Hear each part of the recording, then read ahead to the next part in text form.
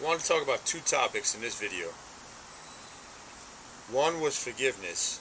A lot of people feel that forgiveness is helping the person out that they need to forgive, and they shouldn't give that person anything, so they won't forgive them.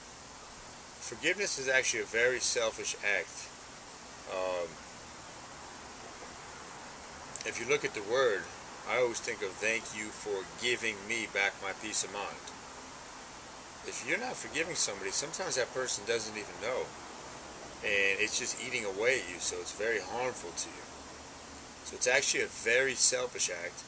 And just like change, I believe forgiveness should happen in an instant. Once you decide to forgive somebody, don't drag it out and make it go through this long process. Boom, you forgive them. Done. And it gives you peace of mind. You only have so much energy every day. Don't waste it worrying about how angry you are at somebody else or how they did you wrong, because that's not going to get you anywhere. It's going to keep you stuck in the mud.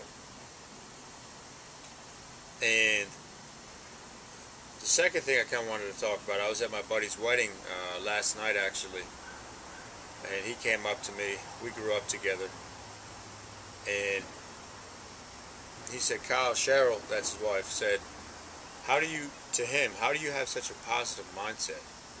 And he said, well, honestly, that's because of Kyle. And it kind of struck me, but I knew exactly where he was going with it. He was going through some tough times.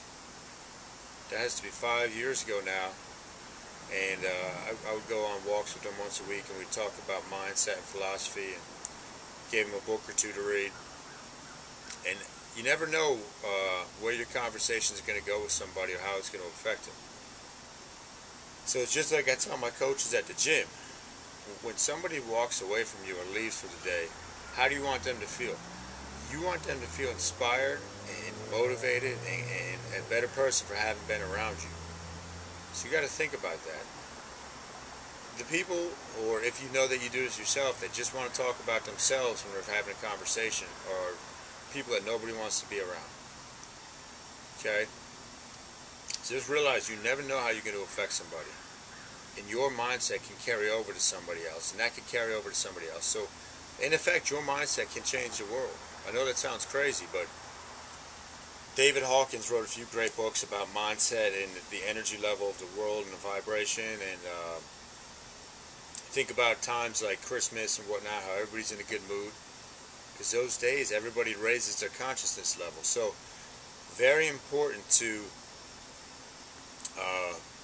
really take time and beware of what you say to people, and always have them coming away from you feeling better off and more inspired.